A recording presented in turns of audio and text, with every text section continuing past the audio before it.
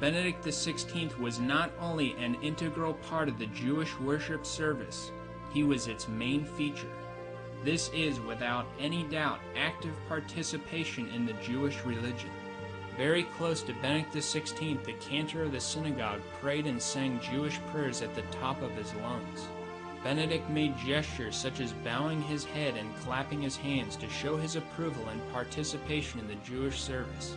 He joined the Jews in the Kaddish prayer, and Yiddish music blared in the background. When Benedict XVI rose to speak and eventually to pray in the synagogue, the entire synagogue rose to its feet and applauded him for his acceptance of their religion. Everyone on earth who saw this event knows that it had one meaning. Benedict XVI has no problem with Jews who reject Jesus Christ, and they have no obligation to accept Jesus Christ to be saved.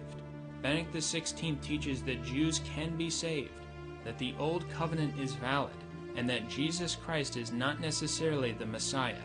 He is a bold heretic against the gospel and the Catholic faith.